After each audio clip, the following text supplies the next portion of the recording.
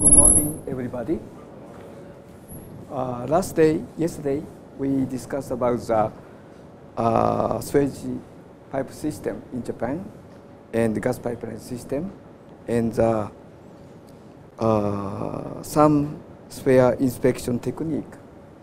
And today, we discuss about the robotics, crowding robotics. First, introduction to pipe crowding robotics. And next is single and multi-axis crowding robotics in Waseda University. Okay. And finally, the wireless transmission is important. So we discuss about the transmission property in the pipe. So transmission test in steel pipe and ceramic pipe today. And tomorrow, I will explain more additional information about the wireless pipe inspection system. Today is discussed about the crowding robotics and basic transmission property in the pipe. Okay. Then the first part, the introduction to pipe crowding robot, Mr. Nayan explained, and single and multi-axis crowding robot also, Mr. Nayan present to you.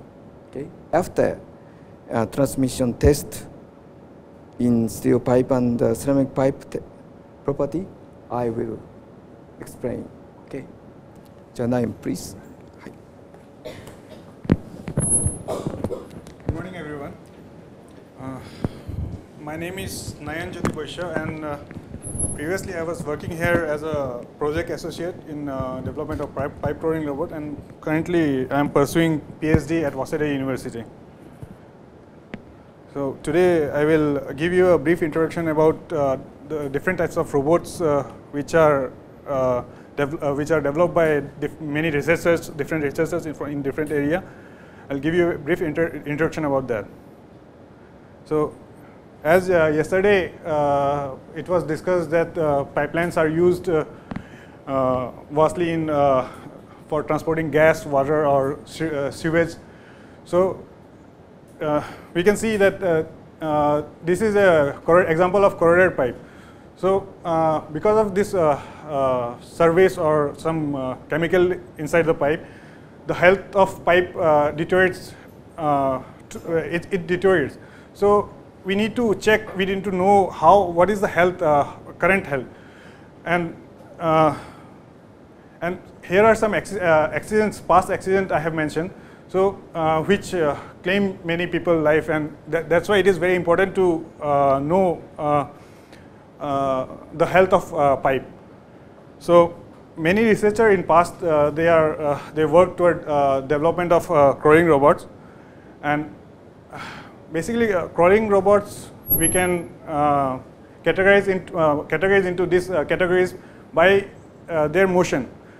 If you categorize them how they move, so there are 7 types. First one is pig type.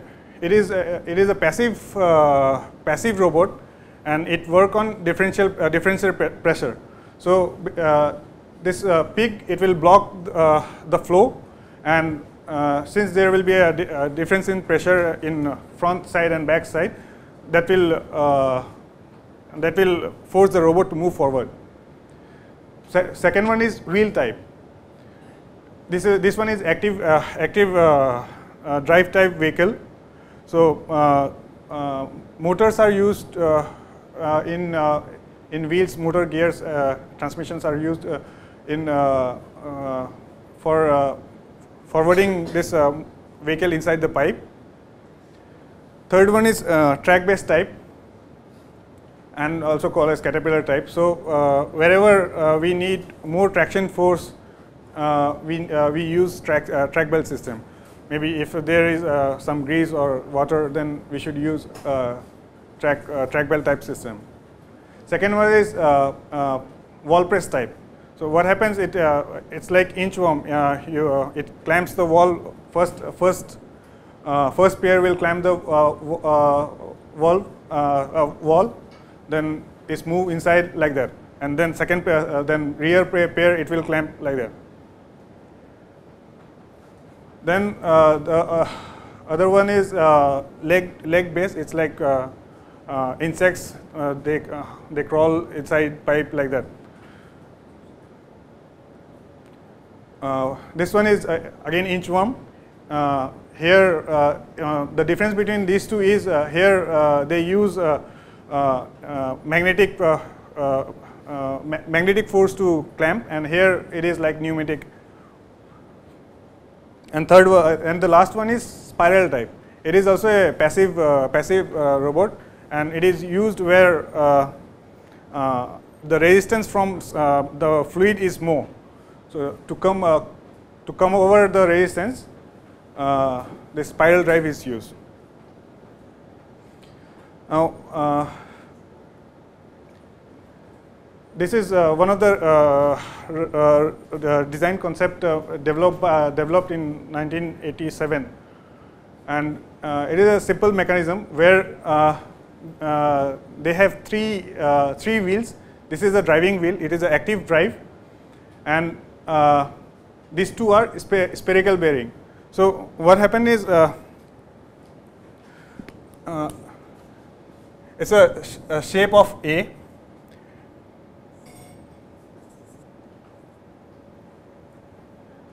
And one spring is in between. So whenever there is a change in pipe diameter,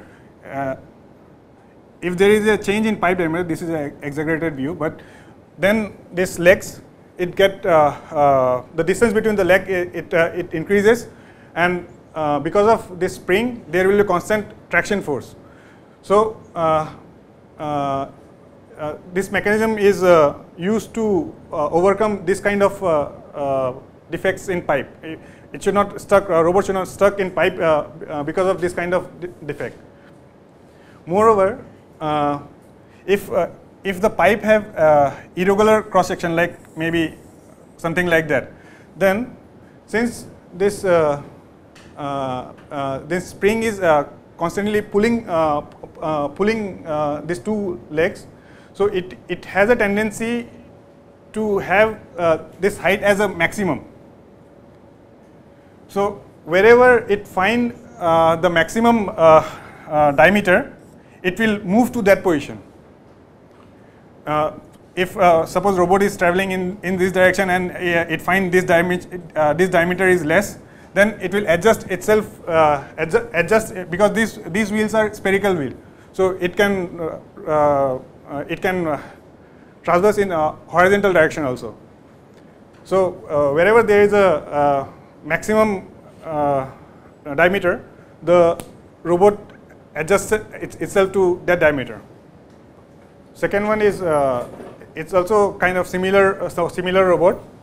It is Mogger robot, and it was also developed in 1987.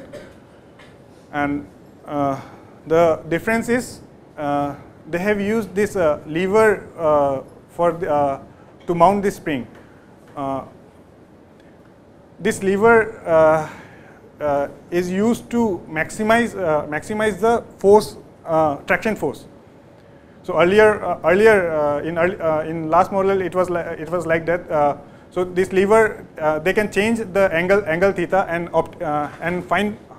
find the optimum value of the theta, so that the traction force on the wall is maximum.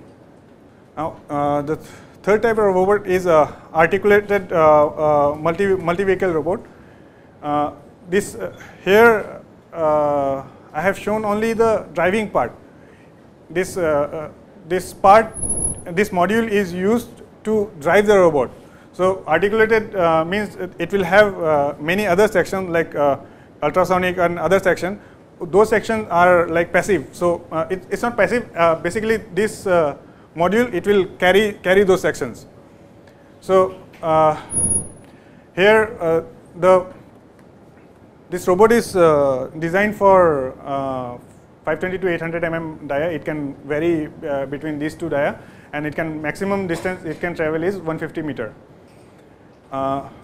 harmonic gears were used for high torque, and this front two wheel are Magnum wheels. So Magnum wheels, it has a property that it can either translate in perpendicular direction also.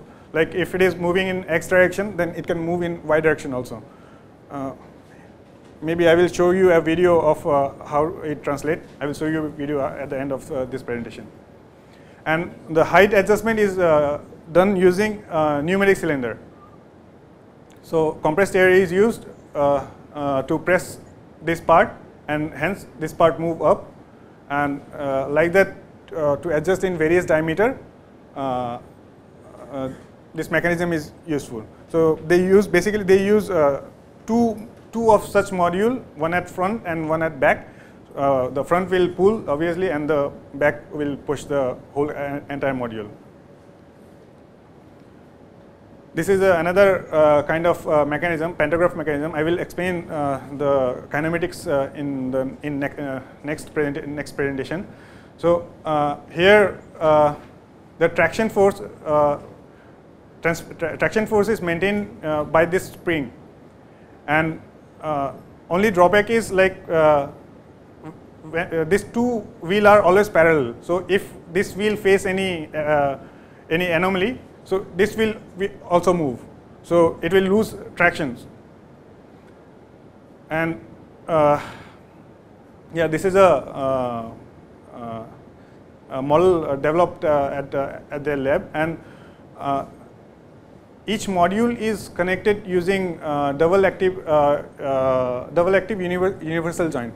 So what is this double active universal joint is like you can if you want to steer the vehicle, you can control the angle of this joint. In between these two module, they will install one double active universal joint.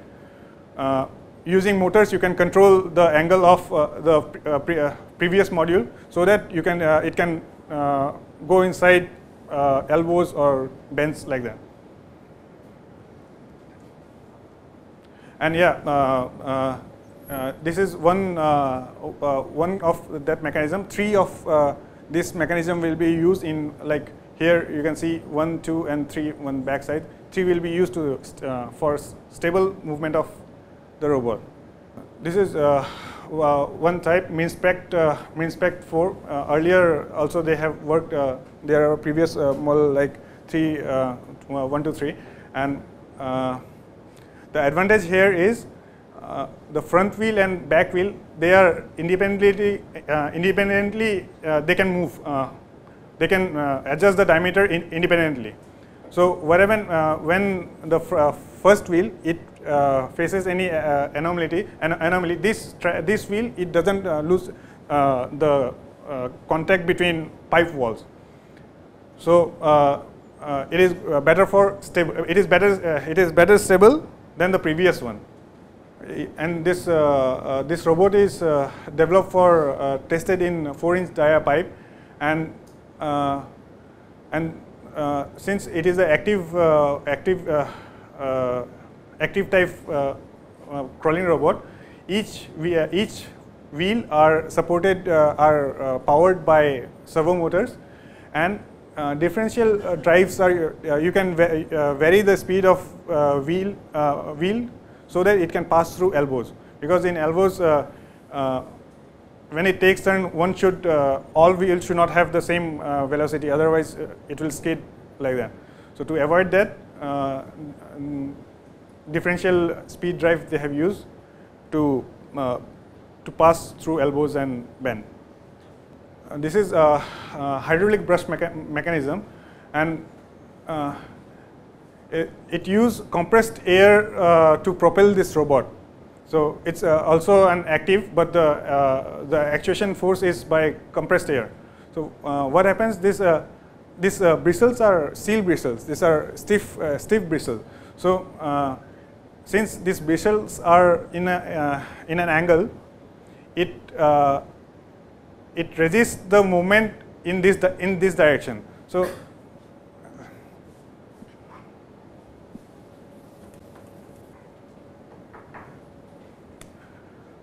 So what happened is like this is pipe wall.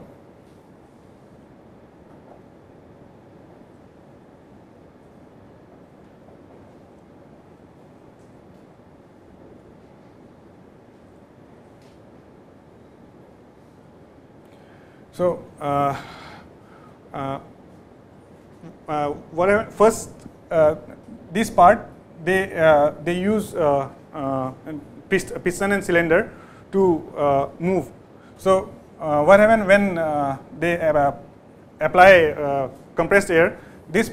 Since this part it cannot move back because these bristles are in this forward angle. So this part cannot move back. So what happens? This part it will slide forward, and when they take out air from that, so this part compresses, and since this part cannot move back, this part come forward. So like that it will move gradually. This is this is another novel development in pipe clouding robot, and it also uses bristles. The only thing is this one is passive, and this one it can move in both with the flow or against the flow. The mechanism is like the most important part is this double screw thread. So double screw thread are like they have both the forward thread and the backward thread. So once this half nut it reaches the end, it will follow the other kind of thread. So what happens because of airflow, because of the fluid inside the pipe, it rotates. This turbine get rotates, and since this is a lead screw, this part will come forward. So these two are in a part, and these two are these bristles are attached to this half nut. So this part it come forward, and this part is stationary. So and then when this part reaches to the end, it is taking the other. It will take the other thread, and since this is rotating, so this part will start moving, and this part will be stationary. So this can be used for moving the vehicle in against the flow or with the flow. So this is a very good advantage of this kind of robot.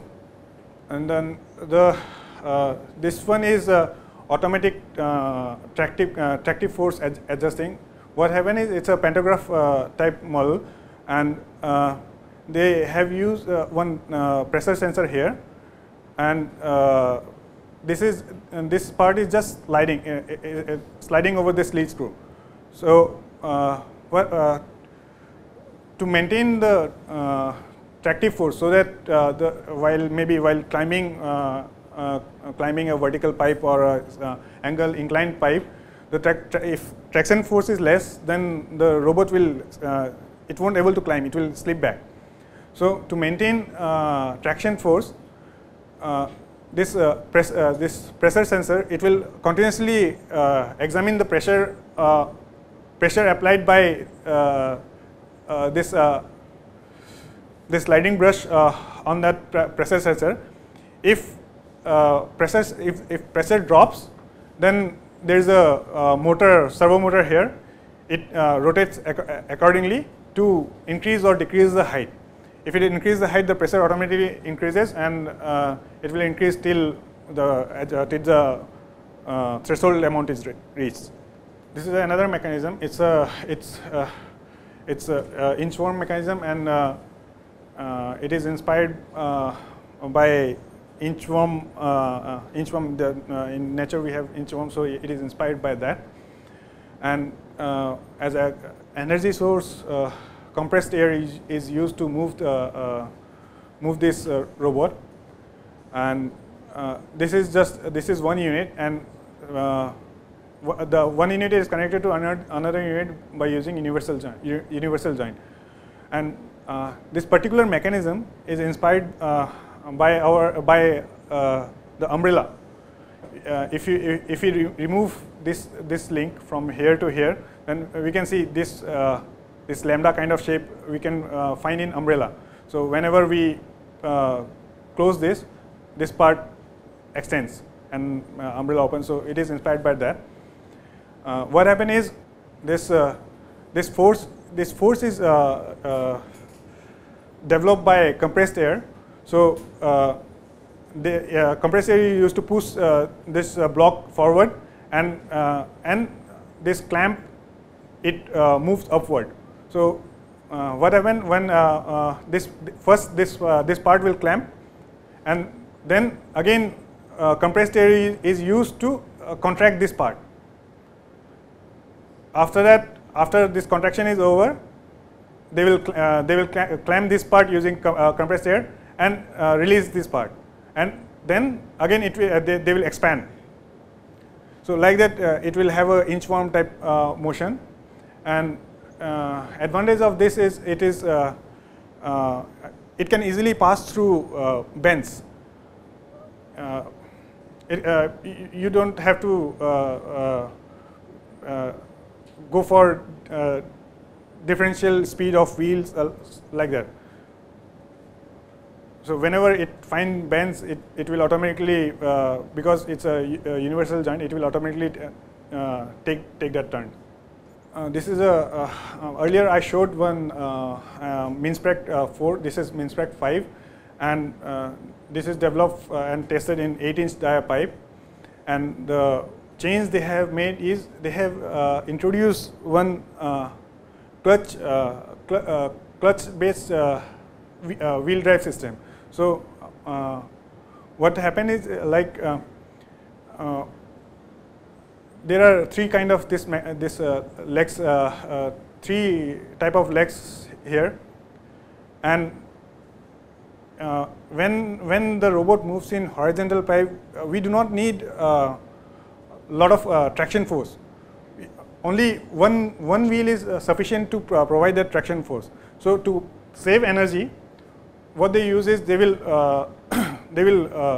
open the clutch and make other wheels free. Similarly, while taking turn in elbow, they will make these other wheels free. So we don't have to care about the differential drive. We don't have to care about the velocity of this other two, because it will adjust accordingly. But if the robot need to travel in inclined or vertical pipe, so traction force required is more. At that time, they will switch on the clutch, and all wheels will work. Here it has shown in differential drive, like in maybe some elbow, and it is in vertical direction. So differential drive can also be used, plus all wheels at a time can be used, and single wheel can be used. So using this method, they try to optimize or reduce the energy consumption by the robot. This is another adaptive mobile robot, and advantage of this robot is it can come over difference in pipe section very easily. I will explain the mechanism. What happened? This there are six. These wheels are in angle, and only this wheel they are kind of parallel to the plane. So whenever if there is a diameter change, like maybe like this, so the first these three all are separate modules. So it rotate individually, this rotate individually, and this is fixed. This is a stator module. So whenever the first set of wheel it reaches here, and it cannot move, So what happened? They activate this second module. They activate the second module, and since it is it is in angle, so because it will provide additional thrust to the robot to overcome this kind of changes in pipe. and once the first part it crosses this this cross section, so then and the second part it comes to this cross section, since this first part is free to move, so it will pull the whole robot, and similarly it will help in moving. Here they have installed some paddles here, these paddles. These are also in inclined plane, and it helps in when there is a fluid flowing. So this paddle helps to rotate this rotor. So it provides additional thrust to move this robot forward. This is another robot. Yesterday, Bishak sir also discussed about this type of track belt system. So these robots are usually used when traction force is more, when we need more traction force, maybe in greasy area, or the payload of robot is more. So at that time we use this kind of robot are advisable. So what happens is this wheel are driven by this servo, and also these wheels are driven by this servo, but there is a gear in between them. So now also here they have one potentiometer and a torsion spring to so that this angle is maintained, and if there is a bend, this angle changes, and from the reading of potentiometer we can get how much there is a curve. And while moving in bend, what happens is this phi, the algorithm used here is like they always want to equalize this phi, and here will be some phi, so they want to equalize that phi. So what they do, if there is any change in this, they will increase the speed of this part and reduce the speed of this part. So automatically it will be done till these two phi are same, like till they come to this this position. So like that it is it can travel through bends. This is a shape memory based type shape memory alloy based type inch worm mechanism. Shape memory is a kind of material that it remembers its shape. When you apply some temperature, it goes back to its shape that it memorizes. So what they have done is these four springs are made of SMA spring, shape memory alloy spring, and the mechanism is like they have small motors. So it's similar to that inchworm mechanism. What they do is and this is connected by a string. So they turn this motor, and the distance between these two plates is reduced, and hence this friction strip, it expands and it clamps the pipe wall. So once it clamps, so they heat the coil and reduce this distance, and once they reduce this distance, they will using the same mechanism, they will clamp this part, and then again the same motion will follow to move forward. So and in bend they heat these springs in with different temperature. So suppose if this spring is contracting more and this spring is contracting less, so it will automatically turn. So like that they can control the movement of the robot.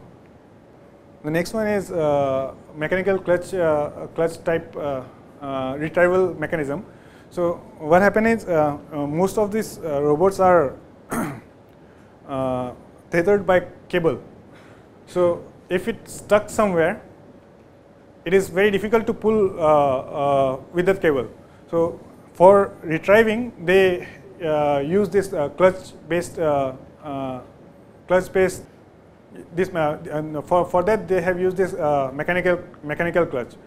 So one more thing, this this is a lead screw where this screw and this screw are in opposite direction. So whenever it has one motion, it will rotate in one direction, then this slider and this slider will move apart from each other, or it will come towards each other. So whenever the operator he feels like the robot is stuck, what they command is like to activate this. There is a motor here to activate this part, and the length is changed so that this wheel get engaged with the wall, and these wheels they get released. So and these wheels are free wheel. These are drive wheels. This is idle wheel. This is the drive wheel, and this wheel is free wheel. So when they engage this free wheel with the pipe wall, so it is easy to retract the robot. This is another kind of robot, and it is developed for 80 to 100 mm dia pipe. It's a very simple mechanism, and since it is a flat mechanism, there are a lot of space. This space can be used to mount more sensors or carry battery like that, or memory units. It is also based on parallel bar mechanism. There are spring here, so to adjust any height change, this springs they take care. There are 4 springs, so they take care of this height change inside the pipe. Yeah, and these front wheels are steerable wheels. So if you want, if the operator wants to drive the vehicle in spiral way, so it can be achieved. It's another mechanism called quad arm mechanism, adaptable quad arm mechanism. So the advantage of this mechanism is it can move through bend where this 90 degree. This is a sharp bend. Usually in gas pipeline and all, we don't see sharp bend like that, but maybe in some pipe we may find sharp bend like that. So and the other robot, whatever robot I have discussed before, those are not capable of passing through this sharp 90 degree bends.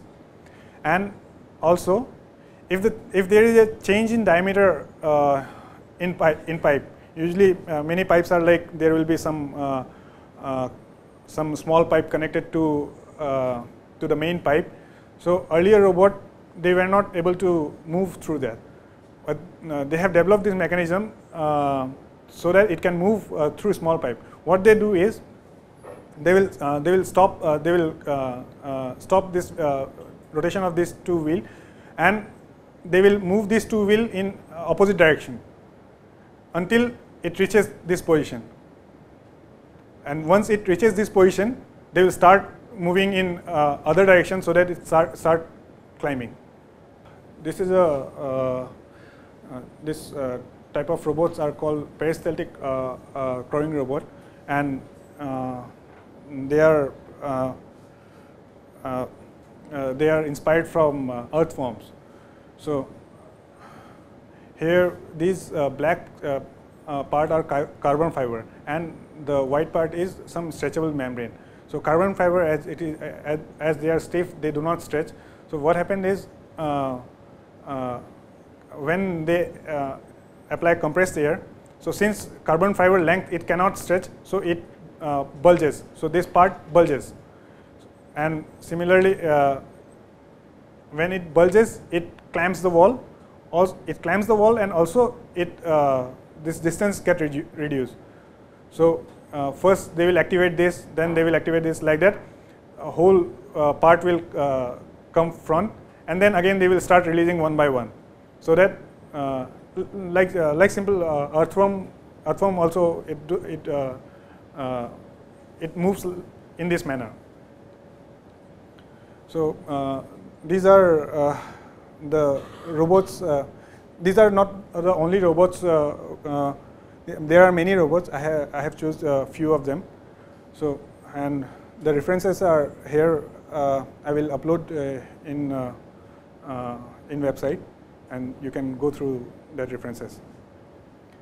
Thank you very much. If you have any question. But you were talking about universal joint, universal active joint. Double. Are the same as spherical joint? No, universal spherical joint have double active. I will tell you first. Universal joint is like they have 2 degrees of freedom, and spherical joint they have 3 degrees of freedom.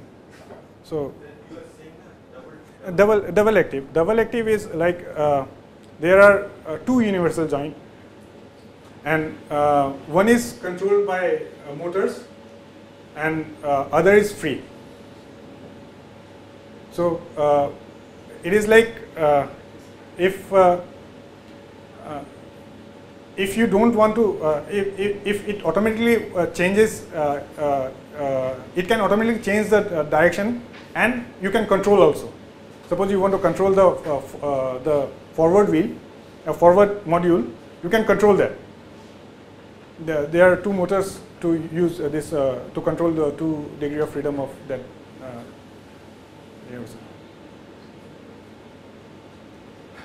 I can forward you one paper regarding this double active universal joint. There you can find more detail. You want to show that video you said on the wing? Ah, yes, pardon.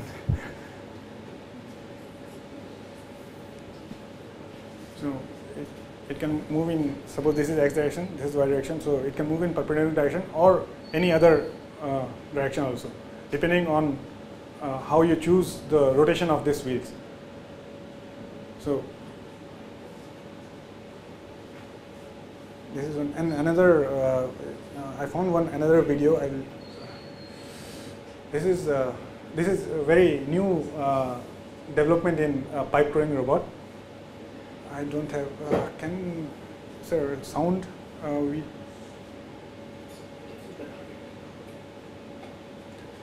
Okay, I will explain. It's like cockroaches are their back is like it can take very different load. It like sometimes we step on cockroach, but it do not die. So that inspired I think University of Berkeley. I'm not sure, but they developed this robot. So that it can crawl through very narrow pipes. It can take a load up to 9 times of its own weight, 9 or 90. I'm not sure if in video that was yes. Apology for sound, but I will forward the link. This.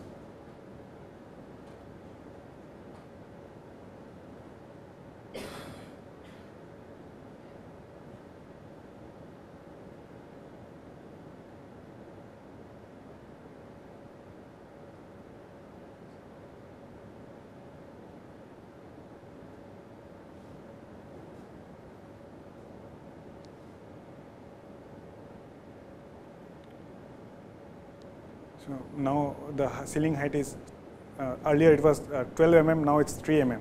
So what happens, it squeezes itself and passes through. Here it's 6 mm. It can take, I think, 900 times of its weight. So researchers, they were inspired by this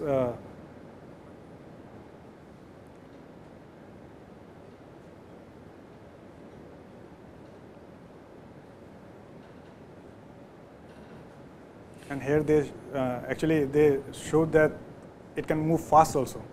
Means in real time it can move fast inside a small space also. So they have developed this crawler robot.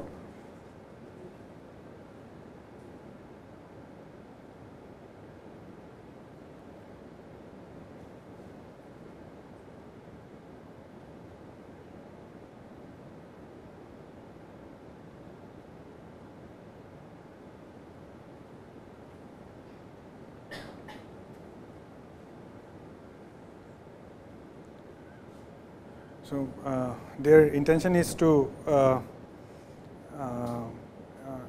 use this robot in disaster, in some earthquake area or something like that, for detecting life inside debris or like that. This to become operational, we need flexible electronics also. For? For this to become really effective, Yes. we need flexible electronics also. Yeah, I think, yes. Yes. Yes. So maybe, yeah, they have used. Pardon? In single and multi-axis, I will show them. Yes. So that's all for today's presentation, and for this first lecture. Yes. You have any question? In quad arm mechanism, Yes. how they know that there is a like upward? There will be a camera. Most of these robots, they are equipped with camera. So. Like if there is a bend, then it is stopped for a moment. Yes. So these all are controlled using tethered cable. They are using they use tethered cable to control this, and maybe in future some autonomous detecting. There are research going on in detecting bends and bends automatically. So if that happens, then what possibly in future it will automatically detect and move through bends. In fact, Ogai sir, your lab, Tham Kung, he's working in automatically detecting bends. Yes. So. Diameter of 5.6 of robots are always comparable. Comparable? Comparable, because the dimensions of pipe and dimension of robot are just nearby matching for this. It has to, because they may not be actually. Yeah, in most of this robot, where whatever I have showed, they will usually clamp. Yeah, it will always have a traction force on the wall. But there are some robots which do not have to, which just simply walks through inside, like the cockroach one. No, it will walk. So you can change the. You have different diameter. There are some changes in the diameter. Some Yes. large, some are small. Yes. If it is possible to have a very small size of robot in that, Yes. these problems can be reduced. These problem. What are the problems? These problems can be reduced. Which problem? Suppose somewhere diameter is much and somewhere it is low. Yeah, but it won't have the traction force. If you need more traction force, suppose vertical. If you want to, your robot should climb vertical, so it has to climb walls. So that robot will only move in horizontal. Like in sugar pipes, it is advisable, but like in gas pipeline, it has to clamp.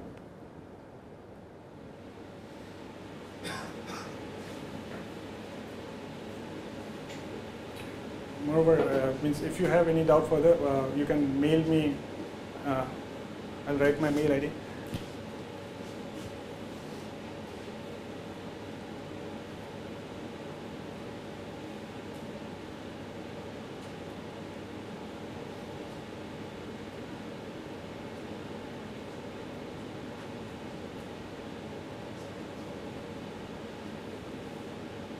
So you can mail me. I will happy to reply.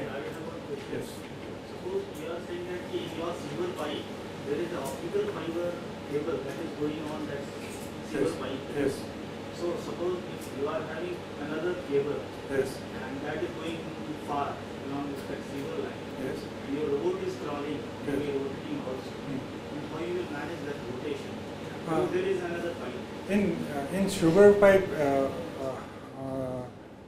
there's the same I told. No, those it's not like you have to clamp walls.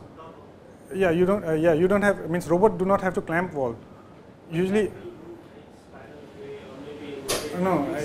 This spiral robots are used in where like crude oil, where viscosity is too much. The robot cannot move forward very easily. So in there, spiral are used or pigs are used. In sewer pipeline, usually those robots are used which do not have to clamp the wall. No, it do not have to clamp, like it do not have to hold walls. It will just, like a car, it will move. But all the robots are having a diameter, that is having a cross section of accordingly Yeah, your, this, all the robots are having No, the no, same no, all robots are not like that. That's what he asked, whether it is required to have same dia or not. But this type of robot, whichever is having a disc on Ah. the edge and back side and outside. Yes. So That will those robots are not used in sewer pipeline because if you want to cover the circumference, why you want to cover the circumference is basically. there is to be an You also have to detect cracks. Then Yes. there should be some sensor there. Sensors. See. Then the size should be same as that of pipe. No, it's not necessary because you can use laser sensor, no, Or video-based or video-based sensor. only the question is if probe will rotate or something, scanner or some camera will rotate. There is another pipe, there is another cable that is mounted on the top surface or bottom surface or maybe mid-line. Okay, So- let me try. If this is your sewer pipe, no, what in usually Where in, is your optical yeah, fiber cable? maybe somewhere here, somewhere here. Okay, so One or two? that Maybe actually one optical fiber I'm not sure how much. something on tape. Yeah, on top. Yeah, but What is that robot is always in a wheel mode. So that will not fill entirely. It will not fit. so it will be robot will be like this. Okay. Yeah, it will come. So whatever sensor you want to mount, like any laser sensor, so the laser sensor will rotate. So it will only reflect from the wall. And back side, then the area, hidden area, Which one hidden area? that is behind the optical cable. Pardon? Oh, behind the optical cable. That area you have to assume as correct. Yeah. Maybe it's, I don't know, I'm not aware. You can have ultrasonic sensors. Yeah, Yes. You are using laser or video based sensor. yes, mostly. But if there is crude oil in the pipe, then what will you do? Then laser sensor will not work. Yeah, if there is a crude oil pipes are, most of these robots, they can be used in crude oil pipe. Then the size should be same as a. Yes, yes. In when we want to match, why we want to match size of robot to the size of pipe? When we want to block the flow, or when you use differential pressure to move the robot. So at that time, so like in crude oil or gas pipeline, those are long, very long distance pipeline. So there we cannot use active drive. So we have to use passive. So what we do, we use this circumference to block the flow and create differential pressure to move the robot forward. Thank you. Let us go to thank you.